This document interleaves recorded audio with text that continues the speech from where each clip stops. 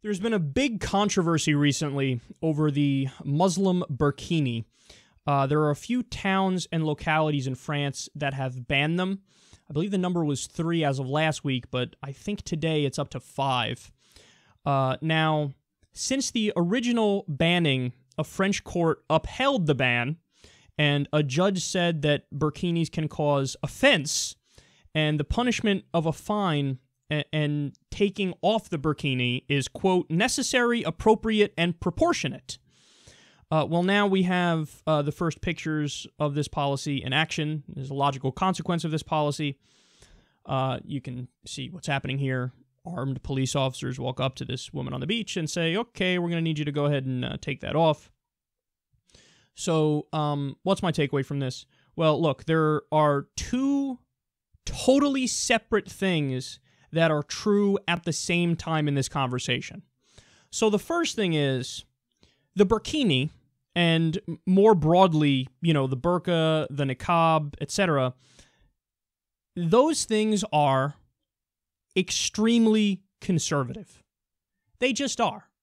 Now, you know, today you have this new group of people that can put a spin on it, and you know, they say, well, no, my interpretation of it is, and I've heard this before, you know, Muslim women saying, us women are so precious that we're like diamonds, we're like jewels, and we need to be covered up, and therefore this is empowerment, this isn't disempowerment. So this is my view of it. Look, I'm not begrudging your personal view of it. You could view it however you want on a personal basis and at a personal level. That's totally fine. But I'm saying understand that from a more general view, its roots are extremely conservative, and it is extremely fundamentalist. And the whole idea of covering up women does stem from the idea that, okay, women are property. And, you know, you don't have individual rights, you don't have freedom, and the man decides he wants to cover you up because you are like his property. So, you know, you can take that mindset and that ideology and rationalize it or come up with a new reason why you think it's okay and why you think you choose to do it. Again, that's fine. But just understand the roots of it. There's no denying that it's extremely conservative and fundamentalist in its nature. So that's one thing that's true on this. I don't like it when people try to force other people to pretend like, no, it's totally liberal and, you know, it's totally empowering.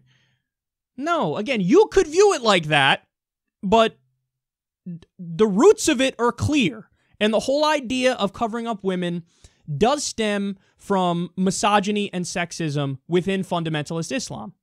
And look, you don't have to take my word for it. Go read the fucking books. There's a hadith that says that women are, quote, mentally deficient. That's not very empowering. That's the exact opposite. So, look, I'm against that. That's not okay. That's not cool. Women are not mentally deficient. I do not think women are mentally deficient. There are, you know, in Islam, there are different rules for inheritance, and women get less than men.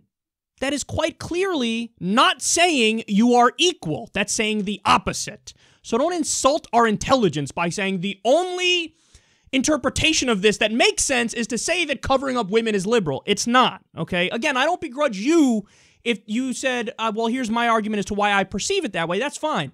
But when you yell at other people for saying, dude, that's super fundamentalist and conservative, you're wrong. Okay, that's point number 1. And that's a very important point. Point number 2 is, I, of course, wouldn't ban them. You want to know why? Dude, I wouldn't ban you from walking around in a KKK outfit. I wouldn't ban you from walking around in a Nazi outfit. And that's the point, is people act like, well, it's simple. You just ban the thing that is super conservative and fundamentalist and bad, and then that's good, right? Now we have a more secular, more liberal society. No, you just open the door to sheer authoritarianism. Because, okay, so next, do you ban nuns? I hate to break it to you, nuns cover up very much like conservative Muslim women. So do you ban nuns? And if you don't, well, then you're admitting that I'm specifically targeting one religion, and then that is an attack on freedom of religion. So, okay, so do you ban nuns, yes or no? How about priests and their goofy-ass dresses? How about that? Do you ban Orthodox Christians and their goofy dresses and their goofy hats? Or how about Orthodox Jews and their traditional clothes? Guys, I live maybe 30 minutes away from a community of, Orthodox Jews, and they all dress in that traditional garb, and they all have the goofy beard, and when I look at that, I go, oh, you guys are silly. Like, this is... It's more likely that you're literalists and fundamentalists, and you're wearing a costume. You're a grown-ass man wearing a costume. And it shows that, just like with all these other religious, all this religious attire, you miss the ball. You miss the whole idea of modern civilization. And that's not liberal, it's not secular. But am I going to ban you from wearing it? No, of course not. Because in a free society, you get to wear whatever the fuck you want to wear. Okay, now, again... Some people will rightly point out, but many of them haven't chose it. That's true. So how do we attack that problem? Well, we absolutely have to. This is non-negotiable in my mind. Secular schools. You have to have secular schools because, that's the only way you get education that's actually real education. Like, to say, oh, religious schools are equal to secular schools, that's just not true. In religious schools, they could teach creationism, for example, and say, oh, this is what's true, and forget evolution. Okay, well, now you're just lying to the kids, and that's not okay. So the state should say, no, secular schools are the way to go, and that's what we do here. And then if you give people a secular education, well, then you're letting them know, here are the facts, and you make your own decision, and given the facts, many more people will choose to not dress in a conservative religious way and in a fundamentalist way. And if there are some who still do choose it, well, okay, then you got to let them do it. And don't say, it's not the case that every woman who's wearing this was forced by somebody in their family. In some cases, that's true, and we're against that. But there are some who choose it, and they tell you they choose it. And for you to say, no, I disagree with you, that doesn't mean anything. They're telling you what they chose. So it doesn't matter if you disagree. They could still wear it. I could tell an Orthodox Jewish person or a nun, like, okay, I don't think that you chose to wear this. They say, okay, it doesn't matter what the fuck you think. I chose to wear it. I'm going to wear it. So what am I going to do? Come in there with a gun and say, I'm going to need you to take that off? That's ridiculous. And then on top of all this... Guy, the fucking wetsuit looks exactly like the burkini. You want to talk about a loophole? So what if they show up in a wetsuit and they're like, I need you to take off your burkini. And then they just say, no, this is a wetsuit.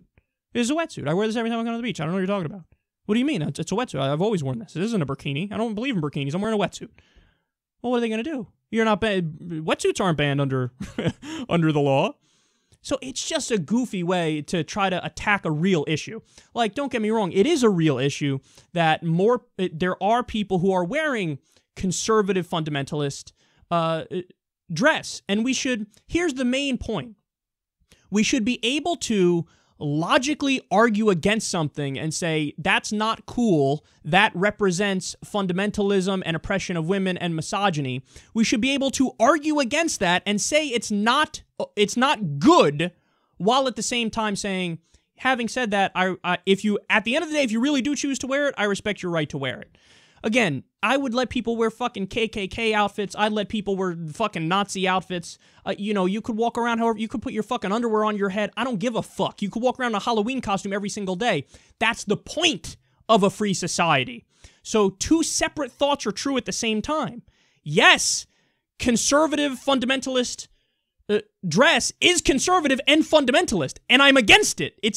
That's not okay. It's not good. Like, you're not a hero for dressing in a way that says, I believe in mythologies and that they're literally true. That's silly. But yeah, I'm not going to force you to take it off. Don't be ridiculous. Okay, so that's the first thing on the burkini. Now, the second thing is more broadly on, the burqa, the niqab, the hijab, the headscarf, different female Muslim attire. BBC reports here, Police Scotland has announced women from Muslim communities may now wear the hijab as part of their uniform. It is part of an attempt to encourage Muslim women to consider pursuing a career in the force. Okay. Now, this one, I'm against. Now, some people are going to say, well, that doesn't make any sense. You're just for it there, now you're against it here. Why? This is for a government job, and you're giving people special treatment. So if they said, okay, to try to get more Muslim women on the police force, we're going to we've now gotten rid of our ban on headwear, so anybody could wear headwear. Well, then I'd say, okay, that's fine, whatever. But they're not saying that. They're saying specifically for Muslim women, you can wear whatever you want on your head, but if you're a secular person, let's say, I don't know, you're a dude who's going bald and you're really embarrassed and you want to fucking show your head and you want to wear a hat. And they say, no, you're not allowed to cover your head, but they're allowed to cover their head because they're Muslim women.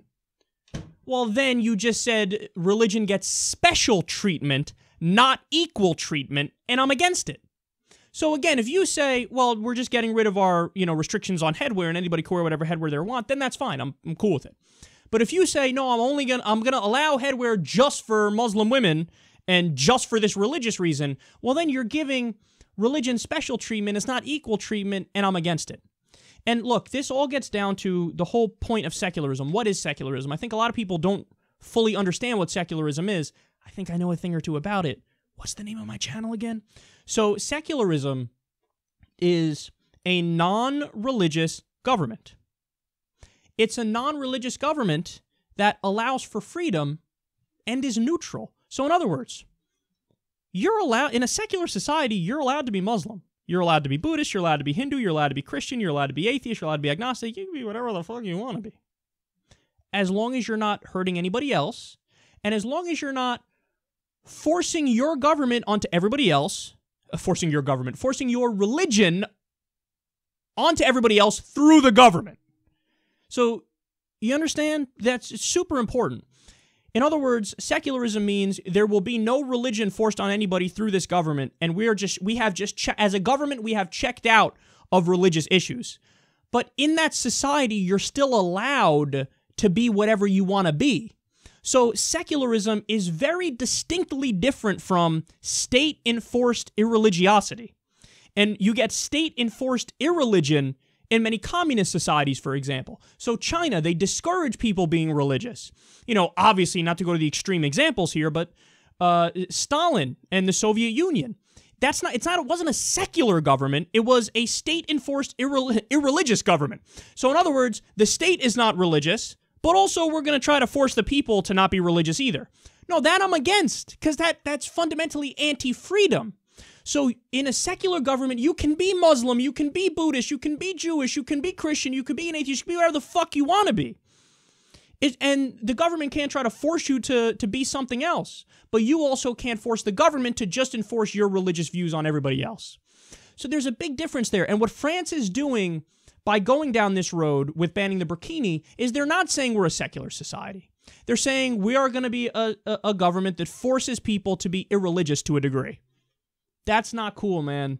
And I don't agree with that. You can argue against the conservatism and fundamentalism and religion without resorting to bans that aren't going to change anything. Did you know the sales of the burkini shot up over 200% since this ban? You just accomplished the exact opposite of what you wanted to do. The whole idea was we want people to not like it as much because it's conservative and it's fundamentalist, and that's not cool. Yeah, but you just had the opposite effect. So even on pure practical grounds and pragmatic grounds, you're being ridiculous and you're wrong. So there's a way to argue against it without banning it and therefore creating a legitimate victim complex that feeds this fundamentalism and this conservatism within Islam. There are many Muslim countries where women are forced to cover up. That's not okay either. Let's be clear. That's horrendous. So we need to be able to support the freedom in the West of women to wear and do whatever they want, and also say, well, obviously the compulsory veiling and covering up of women in Saudi Arabia, Iran, and elsewhere, that should be changed too. So it's stupid when people from those countries who support those laws say, I cannot believe that you are making women take off their burkinis. How dare you control women like that? Bitch, look at what you're doing. You're forcing them to cover up.